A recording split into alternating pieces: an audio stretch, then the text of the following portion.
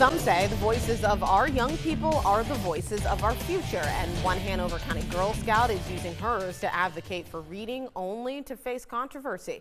You're watching 8 News at 6. I'm Deanna Albritton. And I'm Heather Hope in for Eric Phillips. This all happening at a recent Hanover Board of Supervisors meeting where 4 Girl Scouts were honored for receiving their Gold Award, the highest achievement within the organization. 8 News reporter Sierra Krug joining us live in our studio now with more on what that Girl Scout is calling censorship. Sierra. Well, Heather, Kate Lindley is a Girl Scout in Hanover County, and she's been a vocal advocate for students' free access to literature, actively opposing the school board's decision to ban more than 91 books from school libraries. After being honored on Wednesday, the senior student took to the podium thanking the board for their, quote, censorship of her Gold Award. She says the summary of her work commended at the meeting did not match the description she submitted. Leaders of tomorrow, outstanding young women. Words applauding 4 Girl Scouts of Troop 789 Wednesday night at a Hanover County Board of Supervisors meeting. The young women earned their Gold Awards, the highest achievement in the organization. The girls respect authority, but correctly do not blindly follow it. One of the recipients' faces says it all as she received her commendation from Board Chair Susan Dibble. Senior Kate Lindley has made waves across the school board. Her Gold Award project actively challenging the board's decision to ban more than 91 books from school libraries. Thank you for this recognition.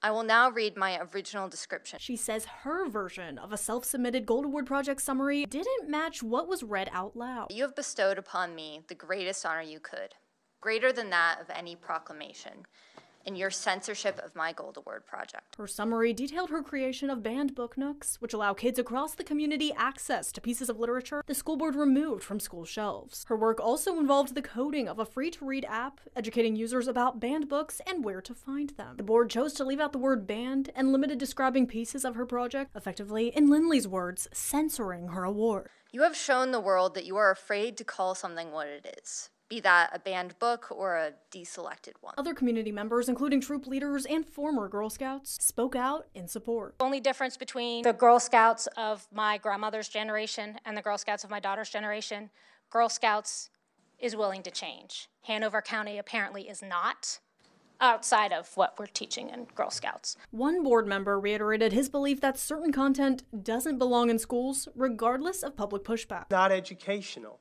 That is not appropriate to be in taxpayer-funded libraries. But Lindley says she's still empowered and not done fighting against book bans. Things need to change in Hanover County to reverse the tide of book bans. Our school board banned books because of a fundamental ignorance of the importance of celebrating diverse perspectives. A vocal audience cheered Lindley on throughout the meeting. Lindley's book nooks remain up and running. Head to WRIC.com for more on where to find them. Heather.